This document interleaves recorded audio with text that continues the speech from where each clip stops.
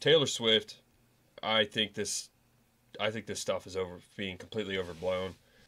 I I I think they're just a happy couple. She's the biggest pop star in the world. She's probably going to be literally the most wealthy entertainer of all time. She's going to be a multi-billionaire, I think. She's going to be paid more than any entertainer ever, including athletes. Travis Kelce probably slid in her DM, whatever. It worked. Good for him. If he marries her, he's got a lot more money than he already does now. So I think it's overblown. I don't really care if they show her on the screen. I'd rather not see her, but I really, at the same time, really don't care. So, what do you think, Anthony?